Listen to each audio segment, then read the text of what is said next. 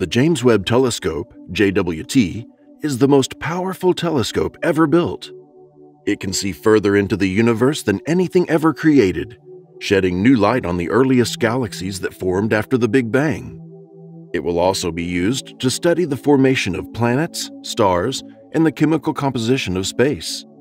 James Webb is the successor to the Hubble Space Telescope and is expected to revolutionize our understanding of space. The project is a joint effort between NASA, the European Space Agency, and the Canadian Space Agency.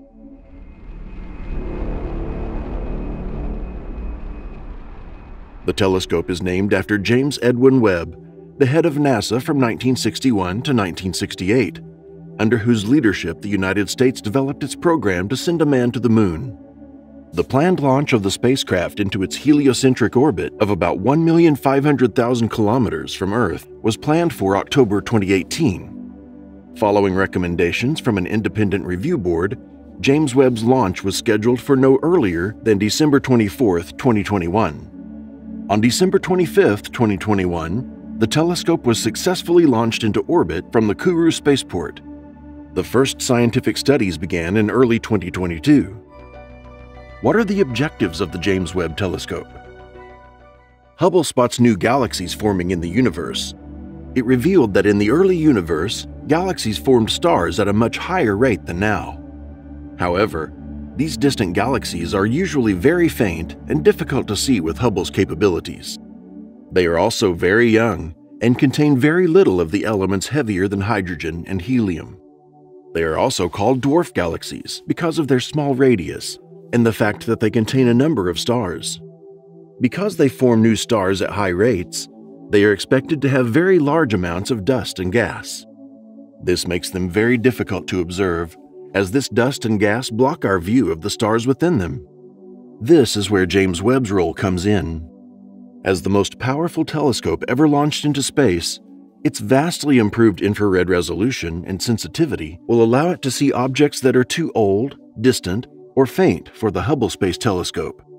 This enables a wide range of research in the fields of astronomy and cosmology, such as the observation of the first stars and the formation of the first galaxies, as well as the detailed atmospheric characterization of potentially habitable exoplanets. James Webb's mission. The most important mission before the project is the search for light from the first formed stars and galaxies after the Big Bang, followed by studying the formation and evolution of galaxies, stars, and planetary systems as such, study of planetary systems and determination of atmosphere, study and discovery of exoplanets. Despite the mass of the device, which is half that of the Hubble, it will have a mirror 6 times larger than it, 6.5 meters in diameter. The telescope sees stars from the first billion years of the universe's formation, thanks to its ability to record infrared light. The human eye cannot see this light because its frequency is too low.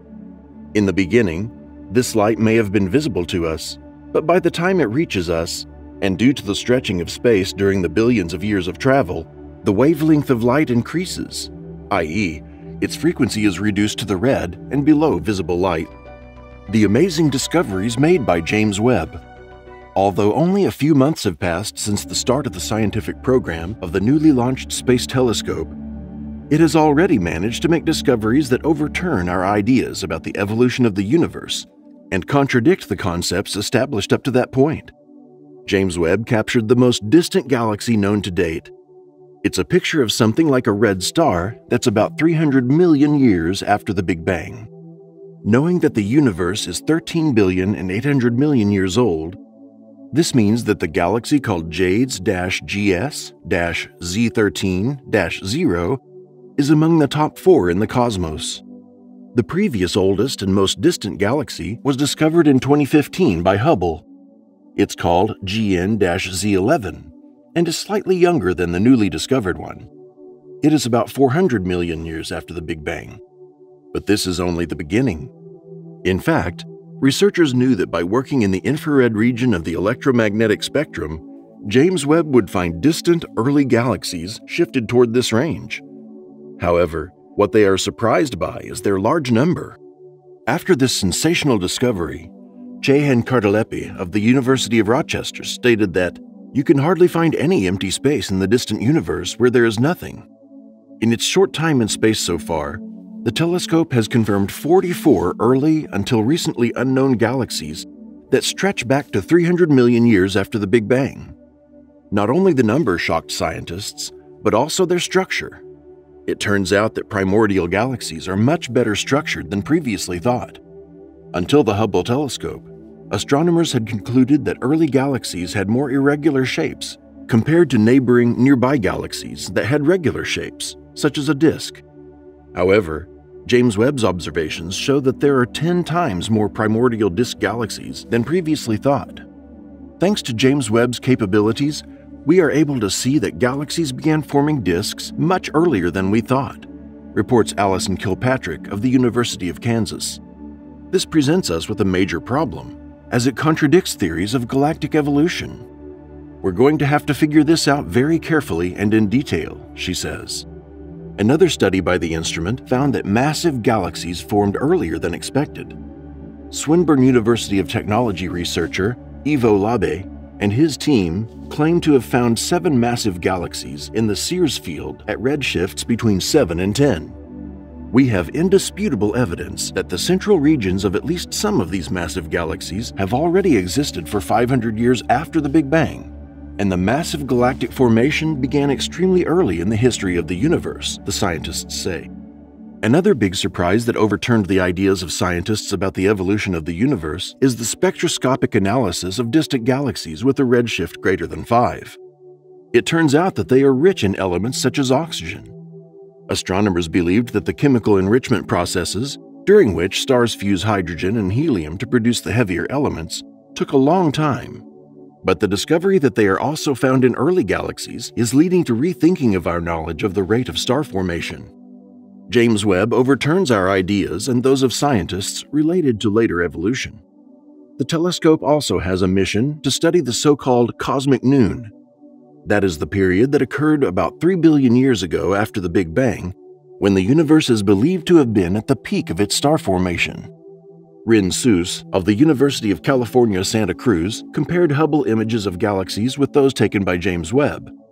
It turns out that in the infrared region, galaxies appear smaller compared to what is observed in the visible region of Hubble. Until a few days ago, astronomers thought that galaxies started out small and grew over time, but findings by James Webb reveal that the Hubble Space Telescope has been unable to see the whole picture, and possibly the evolution of a galaxy is accompanied by much more complex processes.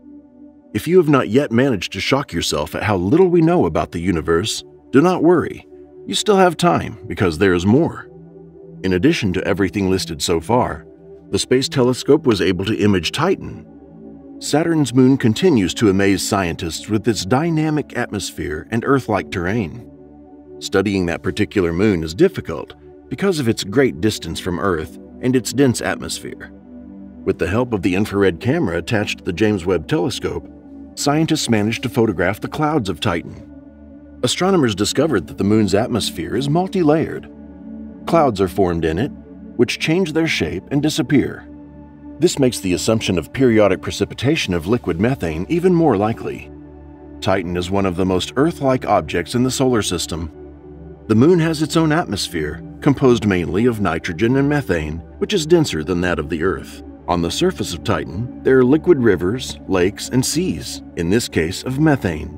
It is known that a person can survive on Titan without a spacesuit.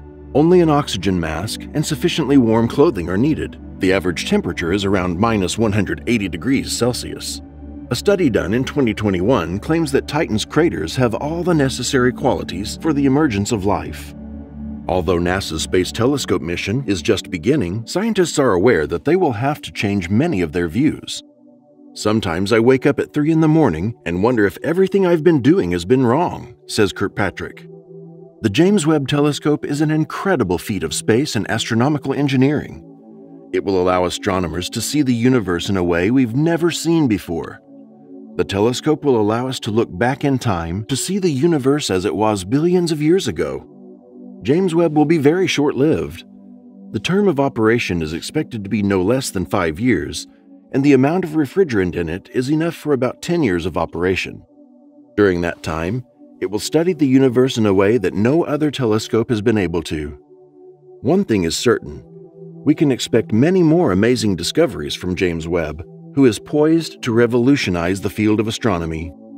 These new facts will most likely shed light on our origins and give us a clearer picture of the future of the universe. If you want to support what we are doing, please like this video and subscribe to the channel.